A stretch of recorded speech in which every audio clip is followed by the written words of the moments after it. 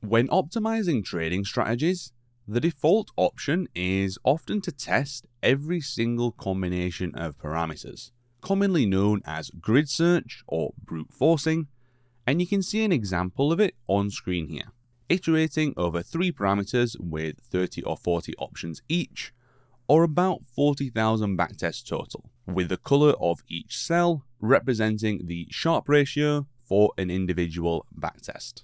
This method scales poorly the more combinations that you have. As you can see on screen, even with a handful of parameters and 20 options each, you're quickly into the millions of backtests to perform a full grid search. And you'll have to repeat this process for every small change you make to your strategy in the future. Another problem is that not all parameters are equally important and worth exploring. Grid search will waste time tuning a parameter that doesn't actually affect your final performance. Based on those 40,000 backtests that I showed earlier, this opportunity dashboard tells us that the slow moving average value has very little importance, whereas the RSI threshold seems to account for most of the results of this strategy. An alternative to grid search is to sample a small selection of possible combinations. We're going to investigate 2 methods.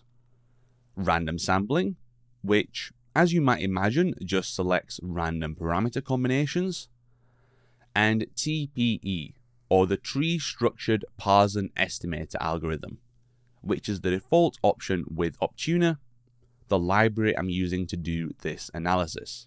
TPE learns from previous trials and attempts to hone in on regions of the parameter space where we had good results and stay away from bad areas. It does this by creating a probability density function for both the good and bad results obtained so far, and for the next trial picks a value where the ratio between the two is high, represented by the green dotted line here. The strategy that we're going to optimize is a simple trend following strategy with a moving average crossover and an RSI threshold. We go long when the RSI is above the threshold and the fast moving average crosses over the slow moving average. We close when we go below the RSI threshold and repeat. I have to use no commission with this strategy or it immediately nukes to 0, but it works as a placeholder to demonstrate our optimization techniques. I ran 50 batches of 200 backtests using random sampling for parameter selection, and each of these bars represents the best Sharpe ratio achieved in each batch.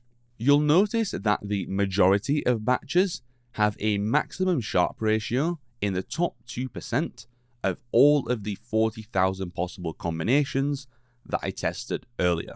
So with less than 1% of the compute, we're finding a nearly optimal set of parameters. Here's the pie chart showing which percentiles the Sharpe ratios fall into, and as you can see, every single batch found at least one value in the top 5%.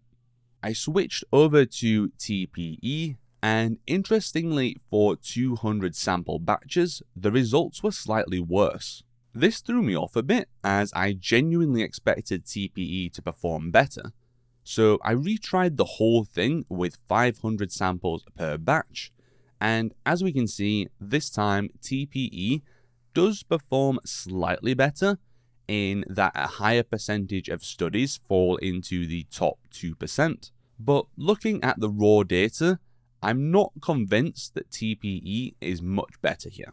In any case, rather than brute forcing every single combination, we've seen that we can run a few hundred trials using random or TPE sampling, and it's almost as good as computing the full grid. We can use some of that extra time we save to run a sensitivity analysis like the one you see on screen. This shows us how the strategy performance changes with small shifts in the input parameters centered around our optimal point.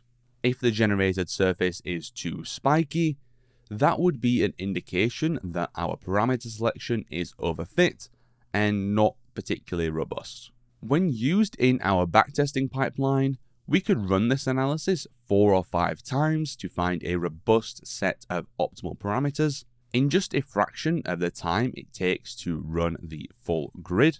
Based on my experiments here, I'll be using random sampling mainly to speed up cross-validation. Since it involves repeatedly tuning parameters, testing only a small random sample cuts runtime drastically. And as we've seen, we can still find optimal tunings.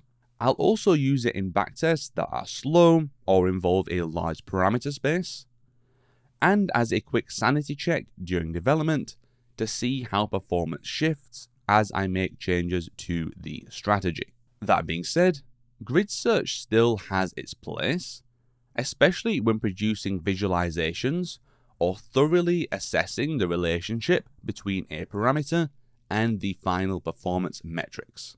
It's also a useful default when dealing with small parameter spaces or faster running backtests. The experiments in this video were performed using Optuner, backtesting.py, and matplotlib for plotting. As usual, all of the code is available on GitHub, and you can find a link to that in the description below.